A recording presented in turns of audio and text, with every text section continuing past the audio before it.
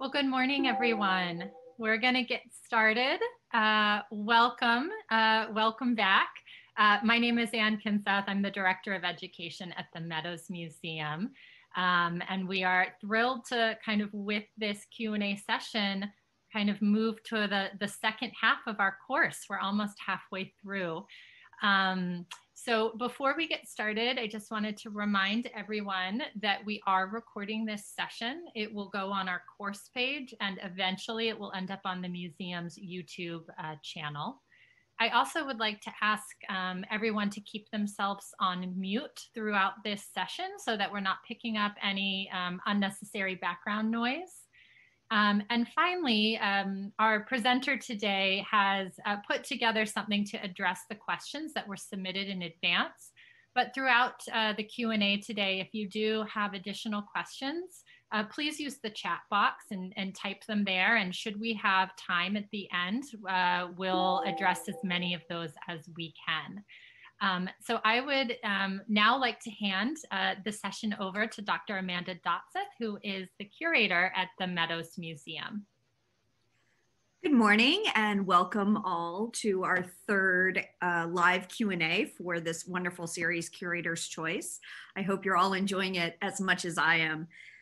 This lecture took us to London, and one of my personal favorite collections and favorite works of art in the whole world.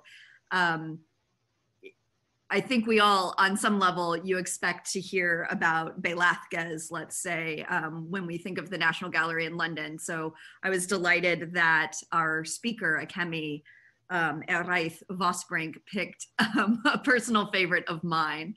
And so I'll just reintroduce her briefly. She's held some wonderfully prestigious fellowships at the Getty and was a key participant in the Meadows Museum's co-organized with the Frick exhibition on Zurbarán on the series of Jacob and his 12 sons. More recently, and more pertinent to this lecture, she was the CEEH Curatorial Fellow in the Spanish Paintings Department at the National Gallery, where she was a key member of the team together with Leticia Treves, working on this wonderful project in collaboration partly with the Prado for this exhibition, Bartolomé Bermejo, Master of Renaissance Spain. It was an exhibition that was held in 2019, a very focused exhibition that brought together key pieces. And of course, she addressed that in her lecture. I will also just mention that Akemi is currently completing her PhD at Cambridge. And just as a note, she should be completing that PhD really quite soon, hopefully defending it within the next few months. So everybody, touch wood and think positive thoughts for Akemi in this final stage of her thesis process. Just to give you a sense of the order of events here, Akemi has gone above and beyond and created a wonderful PowerPoint for you all. Luckily, your wonderfully insightful questions kind of grouped naturally into three themes. And so we will roughly follow, she's roughly organized her answers into provenance, restoration, and patronage. So we will be monitoring the chat box, but if your question pertains to something that's later on, we may wait until she gets to that, and I will be jumping in as requested. So please take it away, Akemi. Thank you so much for submitting your questions. It's wonderful to talk to you live, actually, and I prepared a little presentation that goes beyond what I said in my presentation. So I thought that something a big group of you were curious about was provenance and how, for example, altarpieces got dismantled and where they ended up, specifically the Master of Riglos one, because I didn't actually, the Pere Garcia Benavarri crucifixion that came from Riglos, because I didn't go that much into detail with that one. I mostly talked about St. Michael because it's the one I worked on the most for the National Gallery project. But your questions were wonderful because then I went into depth on the crucifixion and found quite interesting photographs of how it was and when it was dismantled and the fascinating provenance of this crucifixion. So I just want to start you off on how one starts conducting this kind of research. So basically, it is very important, especially if we know where these altarpieces came from, to look at the archives of the churches, convents, or monasteries, no? And these will often include detailed inventories indicating what objects were there at a given time. Sometimes they will even record when said altarpiece was sold, and sometimes, unfortunately, these were replaced by other contemporary examples, or they were even destroyed. So very often it's very difficult to keep track of their movements. If we were lucky and the altarpieces were kept in their location until the 19th century and 20th century, as we see with Bermejo and Pere Garcia de Benavarri's altarpieces, there were several possible reasons that led to their dispersal and subsequent sale. One of the primary factors was the confiscation of church property called desamortización, which was especially prevalent throughout the 19th century. This was not the case, though, for Bermejo and Pere Garcia de Benavarri's altarpieces, which were probably sold from their respective churches by priests to dealers.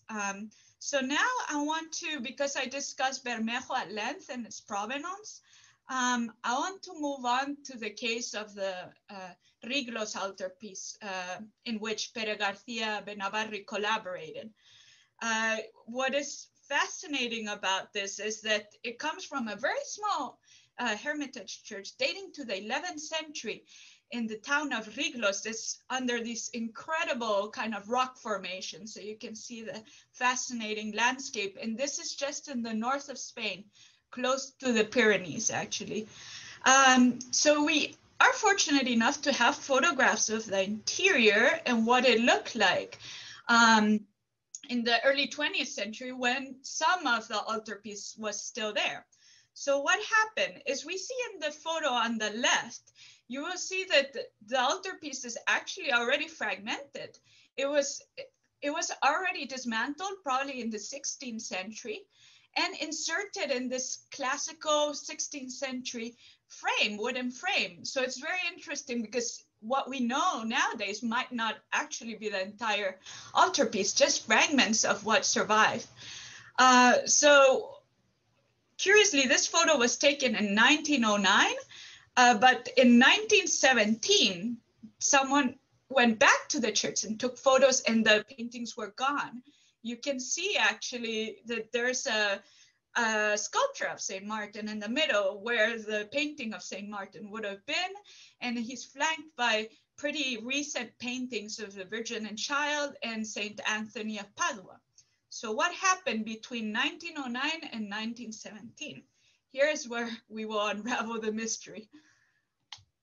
So here I tried to reconstruct with color images so you get a better idea of the different components that remained from the altarpiece. I remind you that obviously these were dismantled and not all of them were kept.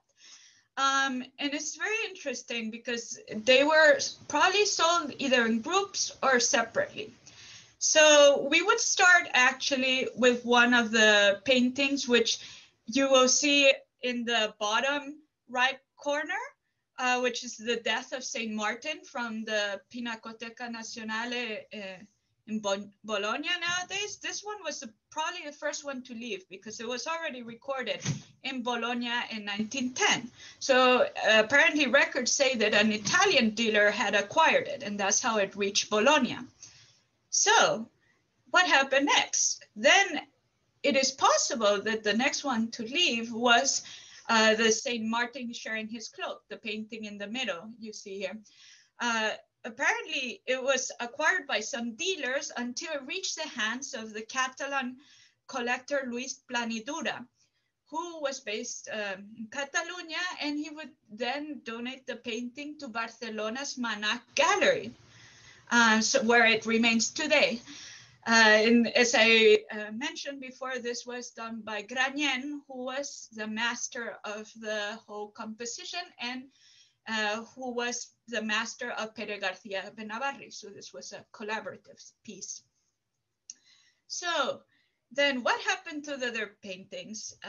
So the rest of them must have left between 1909 and 1917, between the two photos I showed you.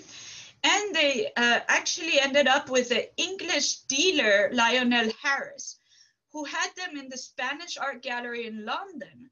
The National Gallery crucifixion that you see above was actually acquired by Jewish merchants from this gallery in London and taken to Vienna, where it was subsequently sold to a British diplomat in 1928. So this is important because this was before Second World War and now the reattribution of the issues that happened during that period with Jewish collectors. No?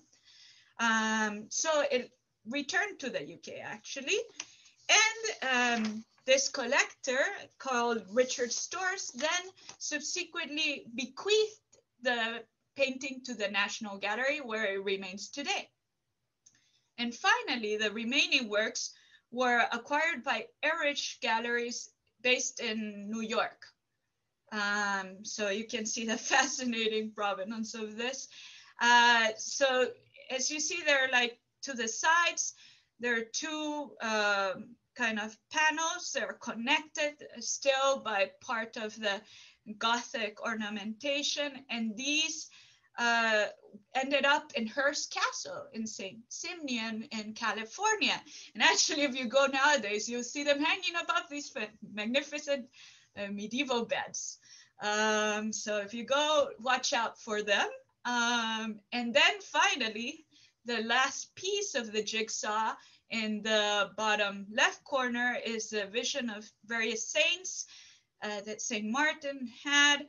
And this one was actually acquired by Albert C. Barnes. If some of you have been to Philadelphia, he has an incredible museum, which includes mostly well known for its 19th century paintings, such as Renoir or Cézanne, but it actually has a prominent medieval collection of medieval objects that is not very well known. So yes, I wanted to just basically reconstruct the provenance. I hope it wasn't too confusing. And I hope by having the titles and where they're located, you can kind of situate how they moved around across time. But now I want to mention one of you, Eugenia Vigil, also asked whether Spain has a process of reclaiming these works and whether they are returning to their original locations. I will pass actually this question to Amanda, as she has worked on this, especially in relation to the monastery of Sigena. So the easy answer to the question is yes, Spain has, well, primarily they have a system to block export of certain objects. Those are objects that are still in Spain. For things that have already left, it's obviously a lot more complicated. There could be claims to things if there's proof that they left their place of origin after the appropriate laws were in place blocking their movement. To my knowledge, there haven't been any major cases or major litigation. There is a kind of famous example of the frescoes from San Bardelio de Berlanga. Of course, we have two on loan from the MFA Boston in our galleries. They've been on loan to us for many years now. Others of those frescoes, like this altarpiece that Akemi is talking about, are all over the world, quite frankly. But in one famous case, the frescoes that were in the possession of the Met in New York were returned to the Prado, and they're there now. I think they're officially called something like permanent temporary loan or something like that. I don't think they were technically deaccessioned by the Met. They're just kind of permanently on loan to the Prado because the process of restitution and deaccessioning is what it is, but it's very difficult. So this was a kind of good faith attempt. those of you who've heard any of my lectures on the Adoration of the Magi by the Master of Siena that we recently acquired at the Meadows, I have talked a little bit about the restitution issues regarding that altarpiece. But in that case, that isn't for an object that's outside of Spain. That's actually a restitution case between two different autonomous communities within Spain. So in this case, Siena, which is in Aragon, requesting to have objects returned from Catalonia, and specifically in many cases from the museum in Lleida and also from the Manac, which is one of the museums that Akemi mentioned a panel from this altarpiece is from. So long story short, it's easier to control things once they're already physically in the country, and then there is a process and committees for granting or not granting export permits. But once things have already left, it gets very complicated. And, you know, Akemi has shown you a beautiful example here of how you trace the provenance of things by piecing together archival material, photographs, even second or third kind of removed references to dealers or people seeing things. It's very complicated. But in theory, at least, if you could prove that something left after the artwork or the monument it came from had been declared national patrimony, there could be a claim. There just hasn't been any high profile ones that I personally know of, besides, say, those Romanesque frescoes I mentioned earlier. Thank you very much for answering that, Amanda, in so much detail. This is wonderful. And I thought we could now return briefly to another question related to the crucifixion by Pere García de Benavarri. So many of you asked about the pointed halo that appears and the figure of supposedly Saint Anne to the far right. And I'm afraid there's no straight answer to this, actually. Sometimes it's not as simple as that. I think one of the possibilities for having this different shaped halo is emphasizing how unusual it was to have Saint Anne in this crucifixion. I mean, she's not typically represented in these scenes. This same artist, Pere García Benavarri, painted other altarpieces where she appears with his pointed halo, her husband Joachim, and also Joseph, the Virgin's husband. Perhaps this is a symbol of age. Sometimes in other altarpieces it's a symbol of an Old Testament figure. In other altarpieces, it's randomly ornamental for certain saints.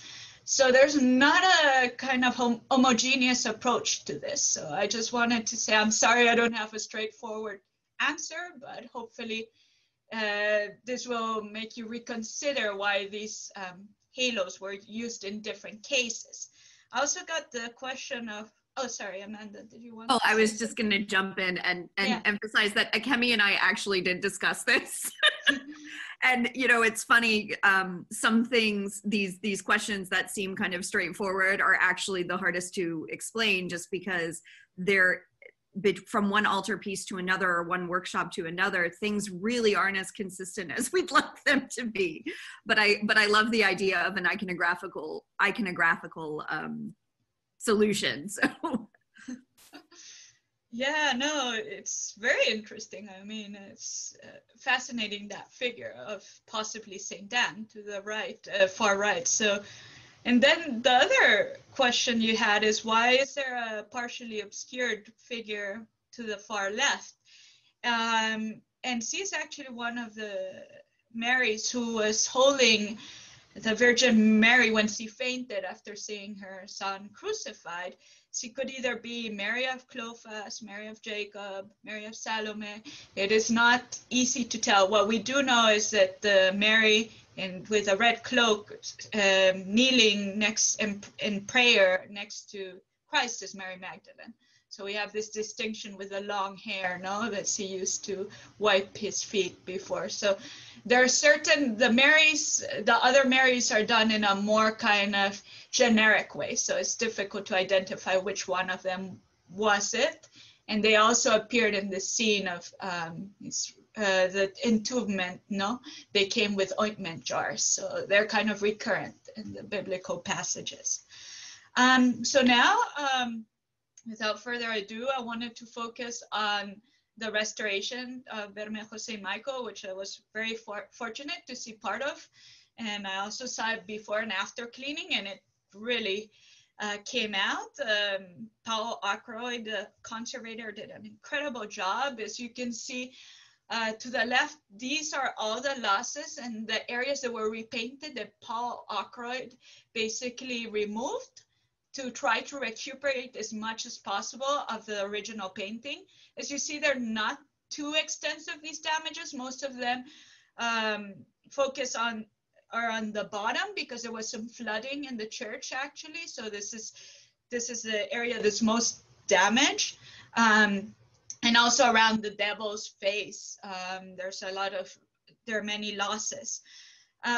What is fascinating is how Paul Ackroyd then approached the restoration process, because in most places you see that there are only faint scratches and not major losses. But in the bottom right corner, that whole plant you see in the middle that I'm showing, the prickly eryngium, was completely lost. There was just one bit of a leaf visible. So how did the conservator approach this? There's actually the same plant, another painting by Bermejo of the Virgin of Montserrat. So he took it as a model for this plant, because Bermejo used some type of model, no, to recreate these same plants in several of his paintings. So this was very fortunate, actually, that he had this reference point. But in some areas, unfortunately, it is not possible to reconstruct what some parts look like. And this is the case of the jeweled buckle I show beneath in this detail. As you see, it has this weird brownish appearance. You don't see it bejeweled as the other parts of his breastplate or his kind of armor. And this is because Bermejo used a pigment called orpiment, which is an orange-yellow color that degrades over time. So unfortunately, since he didn't have a reference, he decided to leave it as it was, because it's better to not recreate when you don't have enough indicators of what it looked like, no? So it's a balancing act you have to play here with restoration. And one of you also asked what kind of pigments he would use. So normally this varies according to the institution, but for example, the National Gallery, they normally use water-based solutions like watercolors, which they mix with the pigments needed. And this is so it can be easily removed in the future if it needs to. And also in terms of what pigments are used, they try to get as close as possible to the original pigments. But if these are organic, and as we saw with the orpiment, these could degrade over time, they will use synthetic equivalents. So yeah, I hope that answers generally how the restoration process happened. As you can see, there's the before and after images here. And finally, I wanted to discuss the patron, Antoni Joan. And here, one of you asked, why would he dress so lavishly? Was he aiming to impress someone? Why would he need redemption, given his status? Even if it sounds surprising, those in higher echelons of Aragonese society felt that it was especially important to portray themselves praying for salvation, to capture their image for posterity as benevolent, exemplary models to follow. Antoni Joan might have even requested that special prayers were given in his honor to guarantee his salvation. By being actively recognized during Mass and as the local knight of toes, his image would have been well known to the locals, which was his main aim, actually. Also, the question of salvation and damnation was strong in medieval Spain, as there was a prevalence for Last Judgment scenes that slowly disappeared in the subsequent centuries. As St. Michael determines the destiny of many of those judged, it was especially apt to depict Antoni Joan praying for St. Michael's favor then. I think that was it. Please let me know if you have other questions. I'll be glad to answer them. I'll just jump in and add that kind of in general, one of the kind of key functions of, I mean, we treat these objects like paintings and works of art and that sort of thing, but one of the key functions of these images is they are participant in religious ritual and in the mass. So a patron inserting him or herself, we have examples of both, of course, visually into this image, and then of course that being accompanied, as Akemi was saying, with active kind of prayers, and this is part of what patronage meant. It was giving money or giving objects or land in many cases to religious institutions to ensure these prayers for their soul, right? So what I love about this is in this image, the image in this case has lasted longer than the prayers. and we have, even at the National Gallery in London, a decidedly secular institution, we have this wonderful human who is in perpetuity praying to Saint Michael, right? I mean, anyway, you want some longevity for your immortal soul. I think commissioning art's a good way to go. So Akemi, we do have one question from Mary. Could you tell us a little bit more about your doctoral thesis, what you're working on? Yes, my doctoral thesis is a bit later than this period. I focus more on the 17th century, but you have to be flexible.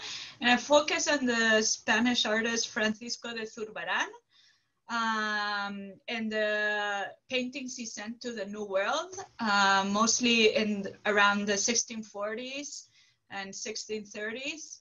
And it's very interesting because he had connections, especially in Peru, where several of his paintings still remain.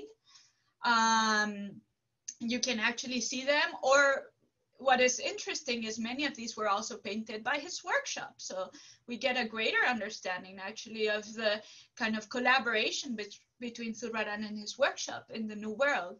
So I've been looking at how these paintings reached their locations, what was their importance in colonial society, what were the trading routes and how they got there, and what was the appeal of evangelizing and focusing on the New World, no? Because there were so many monasteries, convents that were being recently funded and needed to be decorated in, let's say, series of canvases of female saints, of patrons, founders of religious orders, apostles. So that's what Zurbarán and his workshop did. They exported masses of paintings like these.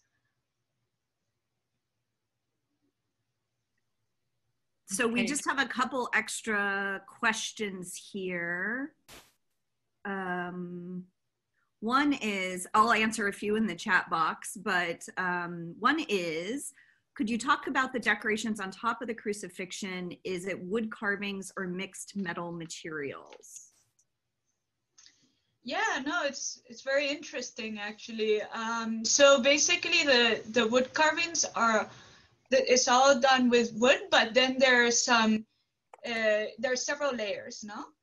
So the decorations were overlaid. Sometimes they're done with bole, which is like clay in some areas, and where you apply the gilding.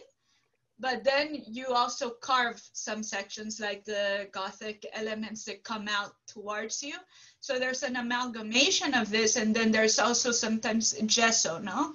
And this is where you get the more manual kind of technique. So you have a real combination of all of these, and then you have to remember that these weren't done off a single plank. There's several, so these are united on the back with bolts and so forth. So it's quite a complex structure, and the types of woods also varied. In Spain, it was very typical to use pine, for example, but in the north, it was more oak. So this is quite interesting in terms of technical research. Another question, perhaps our last, is, could you comment on the church's designation of Saint Michael as both saint and angel? Yes. And I'm happy to jump in if you need Akemi. Yeah, no, it's quite interesting because Saint Michael had this special importance actually in Valencia. It was greatly venerated, and there was a great veneration for angels and archangels as protectors and defenders, and there were different hierarchies of these, no? And Saint Michael was almost like Saint Mark for Venice in Valencia. He had a special veneration in a way. So it is suiting that they would choose Saint Michael as kind of the saint for this parish church. And it also demonstrates this preoccupation with the Last Judgment that's quite prevalent at the time. But yes, I don't know if Amanda, you would like to add anything or? So Saint Michael, I mean, I think there's a few kind of issues going on here. One is that his kind of key role as a psychopomp. So this is this kind of key role in as Akemi said, in the Last Judgment, but also in the kind of weighing of souls and his role in the apocalypse. So he's not a saint the way that earthly saints were saints, if that makes any sense. He's not a saint the way that say Saint Vincent Ferrer, who of course we have a painting of in our galleries, who was an actual human who lived on earth and was reputed to have performed miracles and all this. This is a kind of saint that exists in a different realm, in a heavenly realm, and always has, but was known. So there were miracles attributed to him when people prayed to him, say for recovery from illness or plague, or he would intervene in certain situations. So it's, but was never a kind of living, breathing human on earth, let's say. Thank you, Amanda. Well, I'm going to step in, I think, to formally close our session as we are a few minutes over. So Akemi, thank you so much for all of the work and really for really embracing it right as you kind of joined us at the Meadows Museum. This has been such a great way to start a Friday. Amanda, thank you for moderating, and I want to thank everyone for being here with us this Friday. On Monday, our next lecture will be officially in the second half of our course. So we'll be hearing from Dr. Bray, the director at the Wallace Collection. I also wanted to remind everyone that we do have a very rich page of recommended readings. So if you haven't seen that already, there's recommendations, and there's also links that you can click on to download the PDF. And then finally, I will be posting a recording of this session, and I'll make an announcement so everyone knows where to find it within the course. So thank you all. Have a wonderful weekend. We'll see you next week. Thank you all for joining. See you soon.